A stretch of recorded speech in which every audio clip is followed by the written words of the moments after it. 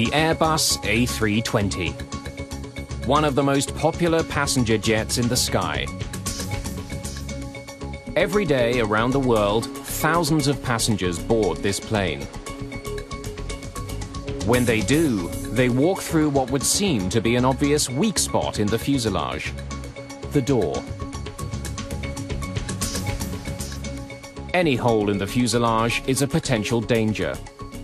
So engineers designed passenger doors that can't be opened in flight. It is virtually impossible, I don't use that word very easily, but it is impossible for a passenger to open a plug-type door in flight. Passenger doors are plug-type doors. They're built to be slightly larger than their frames. When a plane takes off and pressurizes, the atmosphere inside the aircraft seals the door shut. That door probably has 10,000 or more pounds of pressure holding it firmly in place in that door frame, and you have to pull it out of that door frame to get it open.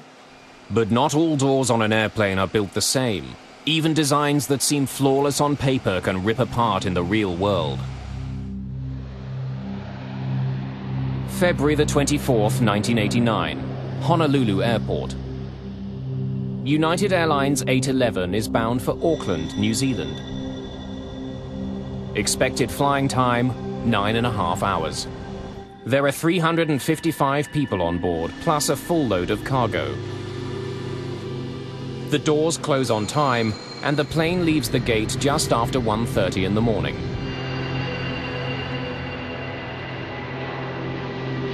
Tell them we can handle 33 if it's available. Okay. We did notice that there were thunderstorms 100 miles south, right on course, which was rather unusual for that time of night, so I left the seatbelt sign on. Captain Cronin's decision to keep that sign on will save lives. As the 747 climbs past 7,000 meters, passengers sitting just above and behind the cargo door begin to hear a strange noise. Kind of a grinding noise.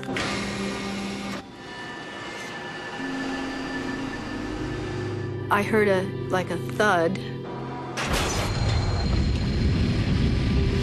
The hell? In the next nanosecond, it was pure, unadulterated pandemonium.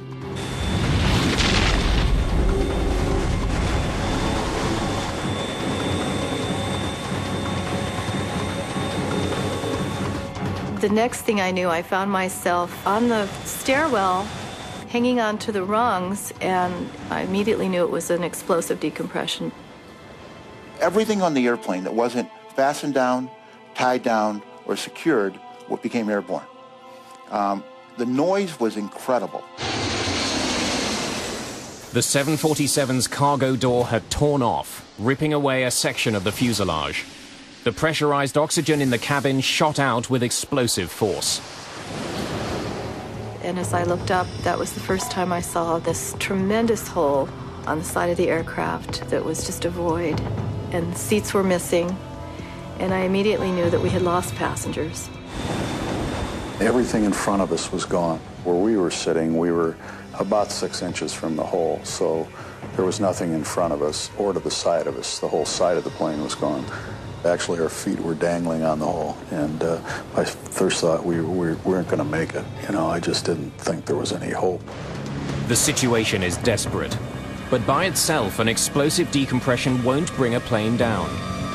In 811, there's a hole as big as Tulsa in the side of this thing. I mean, it's an aerodynamic disruption of massive proportions, but if it was designed the way we had designed things a long time ago, it would have unzipped.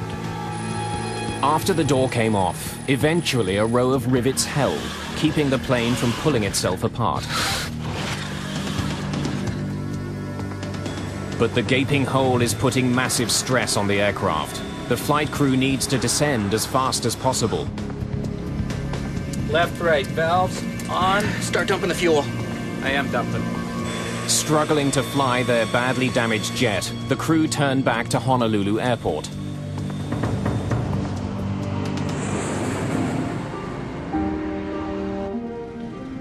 And all of a sudden, we were slowing down, and I said, oh my God, we've landed, we're on ground. probably the best landing I've ever made. When we finally stopped on the runway, we deployed all 10 chutes, and the flight attendants evacuated all the passengers. Thanks to the experienced flight crew, United Airlines 811 landed with everyone on board alive. But 9 passengers were missing, sucked out of the plane when the fuselage tore open, taking with it 5 rows of seats. One of those passengers was a New Zealander on his way home, Lee Campbell. We got a phone call from Chicago, and they just said that they regret to inform us that our son was missing, presumed dead. In the wake of their son's tragic death, Kevin and Susan Campbell embark on an international mission to discover exactly why the door had come off the plane. Lee can't have died for nothing. You know, you've got to find out why he died, and you've just got to make sure that it never happens again. 2 months after the accident, the National Transportation Safety Board holds preliminary hearings. During a break, the Campbells take matters into their own hands. They remove several boxes full of files. So we quickly realised we'd got a really good set of papers with a lot of things that hadn't been released to the public. We were able to really start our investigation in earnest at that stage. The unpublished documents reveal a disturbing catalogue of problems with the 747's forward cargo door, going right back to its original design. Passenger doors are plug doors, but most cargo doors on jets open outward. This increases the space for luggage and other cargo.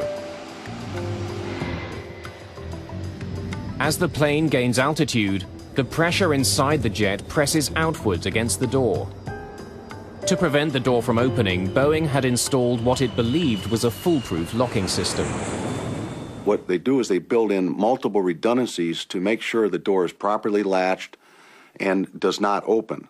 And you build it in to a point of that it's extremely improbable that the door would ever open. The Campbells' research uncovers 2 major flaws with the 747 cargo doors. The first involved the locking system. To lock the cargo doors, electric motors turn C-shaped latches around pins in the doorframe. A handle then moves arms or locking sectors over the top of the C latches to prevent them from reopening. But on Flight 811, the supposedly foolproof system had failed. Kevin Campbell built a model of the 747 cargo door latch. It showed the first deadly flaw in the locking system. Aluminium locking sectors could not hold the C-latch in place if the latches started to open on their own. With the aluminium locking sectors, if the C-locks tried to backwind, open electrically, it would just push the locking sector out of the way. It just simply wasn't up to the job that it was designed for. But what would cause the C-lock to backwind? The Campbells didn't have the answer, but they knew they were onto something. During their research, they learned that 2 years before Flight 811, a Pan Am 747 out of Heathrow had pressurization problems as it climbed to cruising altitude. The pilot was forced to turn back. When they got back to Heathrow, they found that the door was hanging open 1.5 inches at the bottom, and all of the locks were open. When it got to the maintenance base, they found that all of the locking sectors were either bent or broken. The passengers on this flight were lucky. They had survived the faulty locking system. But why had the C-latches turned and bent the locking sectors?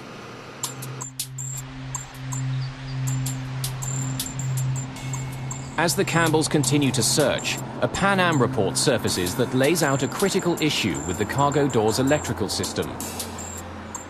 When the cargo door's outer handle is placed in the closed position, a master lock switch should disconnect the power supply.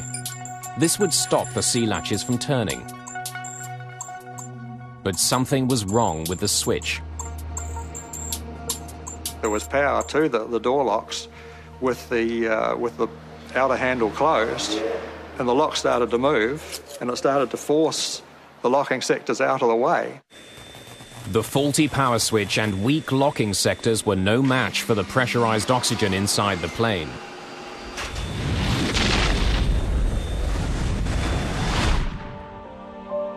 After years of being pushed by the Campbells, the NTSB produces a report that agrees. There was an inadvertent failure of either the switch or the wiring that caused an uncommanded opening of the door. It's nice that other people know that you're right and had been all along, and the support that they had given you was vindicated. I couldn't have lived with myself if we had done no investigating ourselves. It was just something we both felt we needed to do. We didn't even discuss it. We just knew that's what we would do.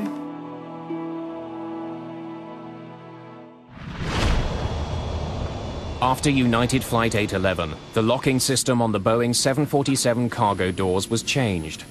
Inspections were increased. Another potential cause of explosive decompression had been found and eliminated. That is an amazing accolade to what we've learned, not just Boeing, but what we've learned about maintenance, about structures, maintaining them, and inspecting them. Since the first jet engines pushed planes higher in the sky, the aviation industry has struggled to harness and contain the deadly power of pressurized oxygen. They know all too well that a single flaw can lead to a terrifying decompression.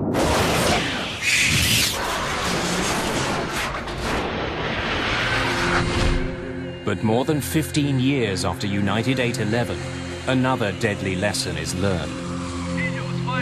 Do you read? Over? It's August the 14th, 2005. For almost an hour, Helios Flight 522 has been circling the skies over Athens. Helios 522, over. Its flight crew has stopped communicating with air traffic control. Fearing a terrorist attack, the Greek Air Force scrambles 2 fighter jets to circle the mystery aircraft. One of them was actually in a shooting position behind the 737. The other one was nearby the cockpit, and he was trying to communicate visually with the person in the cockpit. The fighter pilots can't see any damage to the jet. No holes in the fuselage. There is no structural failure. There is no fire. There is no problem, obvious problem, from the external view with the plane. Someone in the cockpit waves at the fighter pilot. But all too soon, the jet loses altitude and falls towards the ground.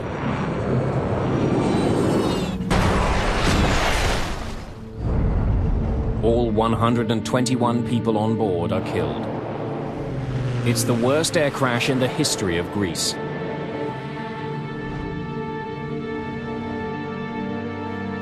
Within minutes, investigators are on the scene.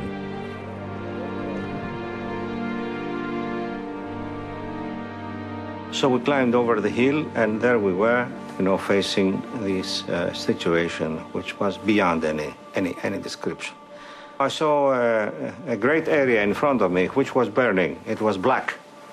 Burning, people spread, pieces of the airplane. The autopsies add more mystery to the case. Everyone on board the Helios flight was alive up to the moment of the crash.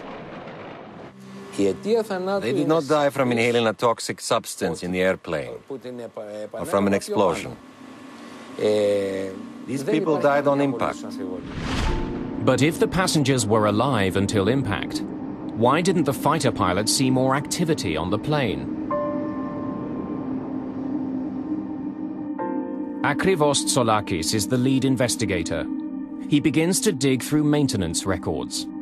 He learns that on the day of the crash, the rear door had been inspected for leaks. Before it took off on its last flight, the Helios jet arrived in Cyprus with a problem. During the trip, the cabin crew had heard loud banging and saw ice on a rear service door.